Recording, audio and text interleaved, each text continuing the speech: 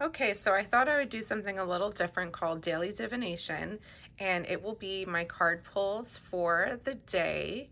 This way, there'll be an easy way for everyone to find and follow along with my videos on tarot if you are interested in that. And if you're not, then you can just skip this section and stick with the knitting. So I'm going to pull my cards for today. I do a 3-card drawing, and I'm keeping my tarot tiles from Jamie Sawyer in this bag right here, which came with one of my tarot decks, and I'm going to pull 3 cards. So the first card is the 4 of Swords. The second card is the Knight of Swords. And the third card is the Queen of Swords.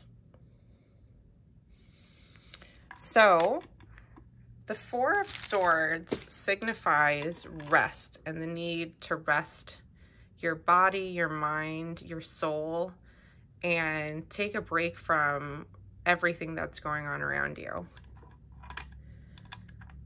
The Knight of Swords signifies thoughts and ideas, and it's a kind of like a go-getter type energy, like someone who rushes forward with all of their maybe ideas that they have. It could be new ideas coming to the surface. It could be charging ahead with new ideas and maybe the need to slow down and not charge too quickly into things. And the Queen of Swords is someone who rules with their mind, but who has a sort of compassion, who's smart and who knows that, I mean, I'm trying to think of her. I'm so distracted by this rose because it's so beautiful, but queens are like more of a gentle energy than kings are, but they're still in control of their mind and in control of their thoughts and intellect. So that is the tarot card reading for today. So maybe the need to rest my mind and find stability in my thoughts. So that was my tarot pull. And now I'm going to pull my Lenormand, which I explained in a previous video. So this deck is living in my Moonlit Fae bag. That was a collaboration between her and Jamie Sawyer. I'm going to give that a shake.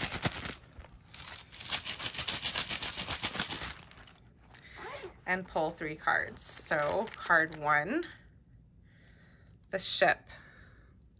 And the ship signifies travel.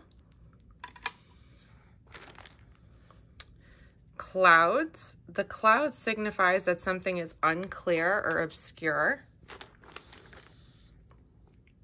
And the child is someone who has a childlike energy. It doesn't necessarily mean a child. It could be someone with more of a youthful mindset.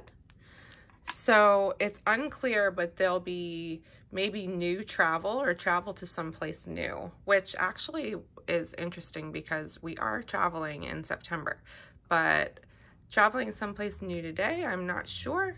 We'll see what the day brings and figure it out later.